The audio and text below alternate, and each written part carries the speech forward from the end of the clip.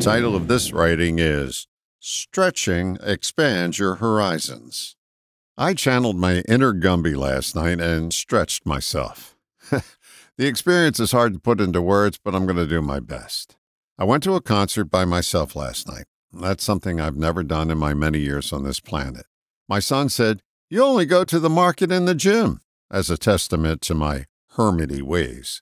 It's not that I don't enjoy going out, I do. But I fell into a pattern of keeping the world at bay by staying away while the world was out there at play.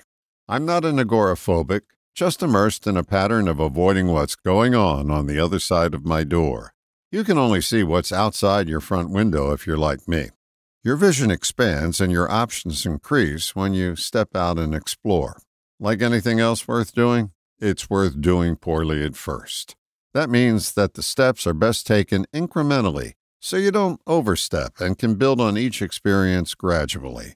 After a time, your newfound outings become welcome and eye-opening routines, ones that reveal horizons heretofore unexplored. I had a great time last night, and I look forward to my next adventure.